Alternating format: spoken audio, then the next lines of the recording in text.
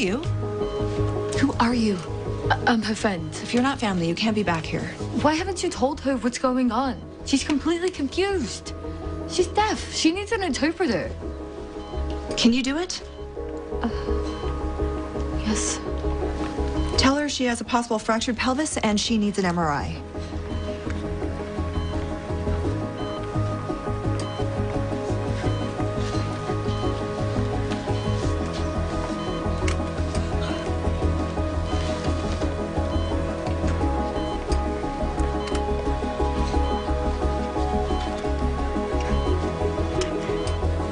Her back hurts. She's a 7 on the pain scale. Okay. Tell her I'll give her a painkiller.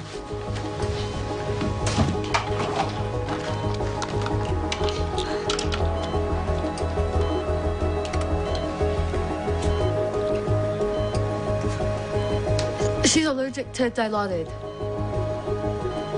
Good to know. What's going on? Why isn't there an interpreter here? We're working on it. Excuse me. You need to face me, please. We don't have a contract with an interpreter service on the weekends. So deaf people shouldn't get hurt on the weekends? It's not my policy.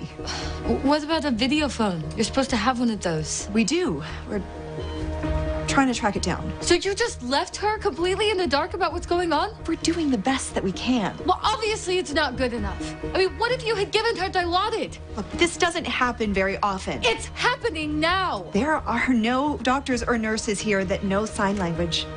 All right? Well, there should be.